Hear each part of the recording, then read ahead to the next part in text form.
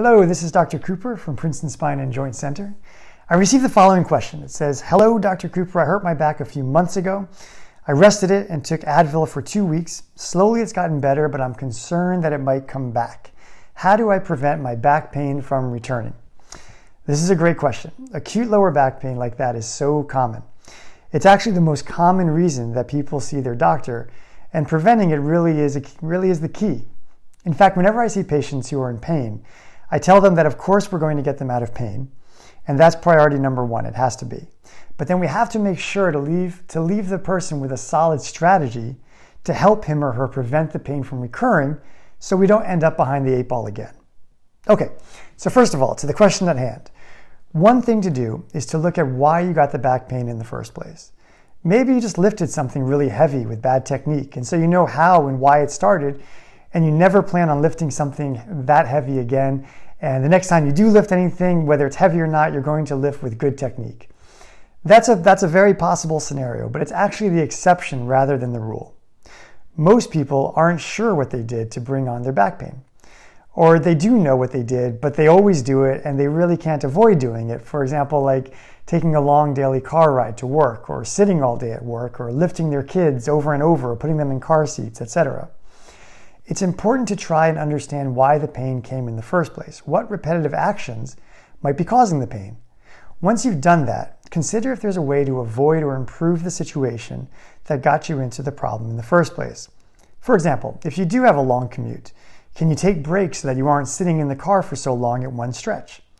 Ideally, every 20 minutes you could get out of your car and stretch. Now maybe that's not realistic, maybe it is. But perhaps if it's not, maybe you can get out and stretch every 30 or 40 minutes of driving and then continue on. If you're sitting all day at work, then get up every half hour and stretch, even if it's only to stretch for 20 seconds or to go for a quick walk to the coffee machine.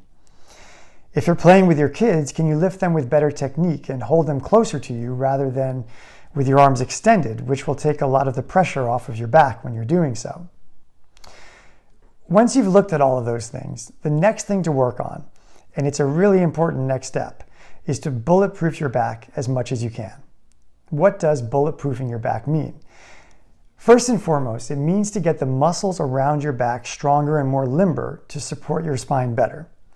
Specifically, you're going to want to learn and do your back exercises before you have pain.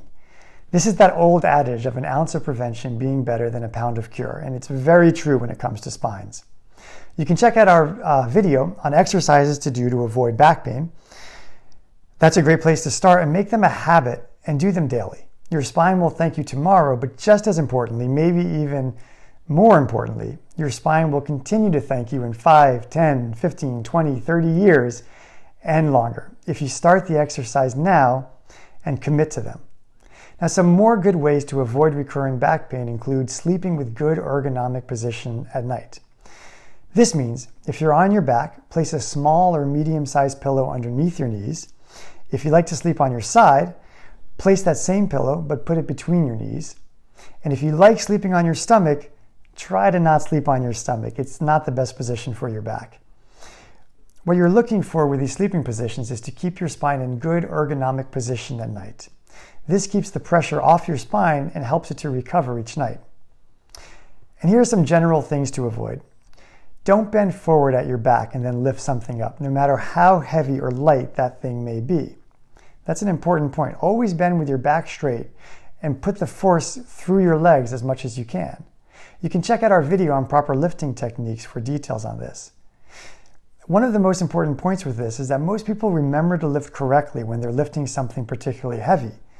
But then their technique goes out the window when they go to lift something light, like a drop pencil or a golf ball. Remember, no matter how light the object is that you're picking up, you're always lifting your body weight through gravity. And you may have a very healthy body weight, you may not have a healthy body weight, but it's still a strain on your spine no matter what your body weight is.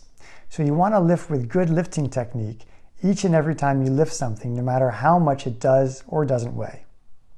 That's all for now. I hope I've answered your question fully, and I hope everyone else has also found this video answer to be useful.